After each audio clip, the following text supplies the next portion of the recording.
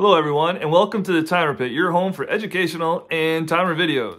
So in today's video, I'm going to show you how to change the aspect ratio when taking pictures on your iPhone to 16:9. I use this when trying to create thumbnails for YouTube videos, and there may be a variety of other reasons why you may need to do this, but there is a way, and I'm going to show you how right now. So to change the aspect ratio on your photos when you're using the photo app on your iPhone, you will select the camera app.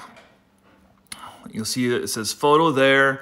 I'll go ahead and select the up arrow, and then you'll see where it says 4:3. I'm going to select that, and now I have a choice to change it to square or 16:9. So I'm going to go ahead and select 16:9. You'll see how the camera widened out, and now if I turn it sideways, I can get the full picture in there. And this is how it makes it so much easier when trying to create thumbnails for YouTube, and this is the reason I use it.